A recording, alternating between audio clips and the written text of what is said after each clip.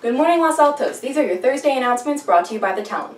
The Back to School dance is tomorrow night from 7 to 10 p.m. This is an outdoor dance held in the lower quad. Admission is free with ASB and $5 without.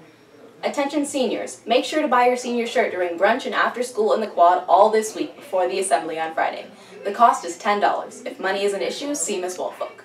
Seniors who are planning on applying to colleges that require letters of recommendation must attend the Letters of Recommendation workshop this coming Tuesday, August 26th during tutorial in the theater.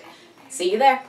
Attention freshmen, do you have experience in student government or are you interested in getting involved? ASB is accepting applications to the freshman class and are looking for students to fill the position of president, vice president, secretary, and treasurer. Interviews will be held Friday after school. See Ms. Rainey today to sign up. A note about lockers. All freshmen and sophomores who got a locker must put a lock on their locker or they will be assigned to other students. If you don't need your locker, notify Ms. Davila as soon as possible. My name is Ms. Lee, and this year I'll be teaching chemistry and environmental science. This is going to be my 12th year, but it's my first year at Los Altos. I've taught in East San Jose. I also taught abroad in Ecuador for 2 years, and then I also taught in Sacramento. Oh, I love the school so far. So I've only had 2 classes so far, but the students have been really friendly and engaged, and it just seems like a really neat place to work. Something interesting about me is I can out-eat people twice my size. So I love to eat, I do it very well, and I can put it away. Stephen Hine, AP Physics 1 and AP Physics 2. This is actually my first year. I just got out of the credential program at UCSB last year where I did my student teaching in the area. And I had some pre-professional work before that, so this is my first full teaching position, even though I have done teaching in the past. Yes, very excited to work here because this is actually my alumni school. I graduated here. So coming back, I was very lucky that they had a physics opening right when I was looking for a job. So extremely excited. Definitely. That sparked me to study physics as an undergrad.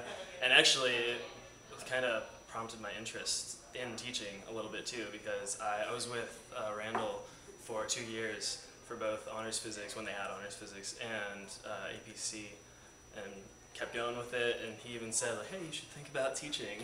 Now look, here I am. Students, they remind me a lot of myself. And I just think that they're very committed to their learning. Obviously it's a very exciting time being back again, you know, meeting all their friends, seeing who's in their classes, but I can tell that they're going to be very hardworking, and we're gonna have a lot of fun in class. I'm Mr. Lucas, Christopher Lucas. I'm teaching biology here at Biology and Life Science for students in a whole bunch of grades. Yeah, this course is actually going to be it's myself and Ms. Schramm. Ms. Schramm is coming back for the second semester, and so I'm handling the first semester while she does the second. I've been teaching for quite some time.